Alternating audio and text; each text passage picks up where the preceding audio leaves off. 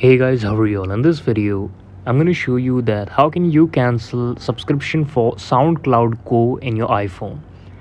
So in this video, we just need to understand that if I want to cancel any type of subscription in my iPhone, so there will be only one procedure will be followed in your mobile phone. So that is the first step to go on your settings here in your iPhone setting, and after that you can see on the top there is my name, that is Sitanshu Shekhar Mishra. I will click it, and after clicking it you can see there is a lot of option. The first one is name, phone number, email. Second is password and security. Third is payment and shipping, and the fourth one is subscriptions.